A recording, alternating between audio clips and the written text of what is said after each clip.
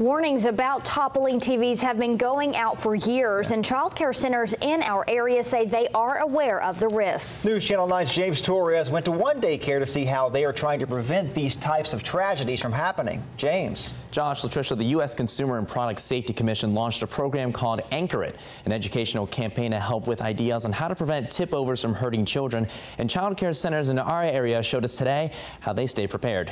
Get on top before your children do. That's the message from the U.S. Consumer Product Safety Commission to parents and those who watch their children. Daycare centers, like the one Monique Staples owns in Chattanooga, are fully aware of the dangers of tip-over accidents for one good reason. Because children are children and they're going to climb. That's what they do. So you have to make sure that the furniture and the items that you purchase are very secure. That are safety. Safety is first for the children. At the Athens daycare, police say the TV was strapped in, but only to a rolling TV cart and not to a wall.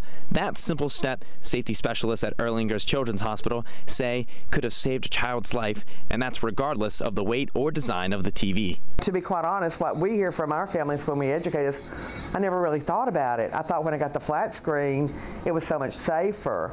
I didn't think about the fact that it's on that small base and could tip over so easily. And just to give you an idea of how dangerous tip-over accidents can be, some small piece of furniture like this can get knocked over really easily.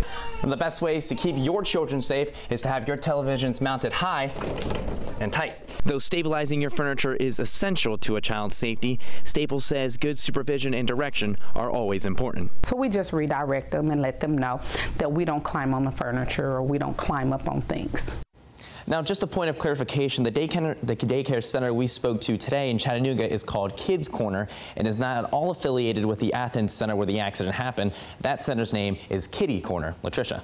James, thank you. If you would like any tips on how to make sure your home is safe against furniture tip-overs, you can visit our website, newschannel9.com.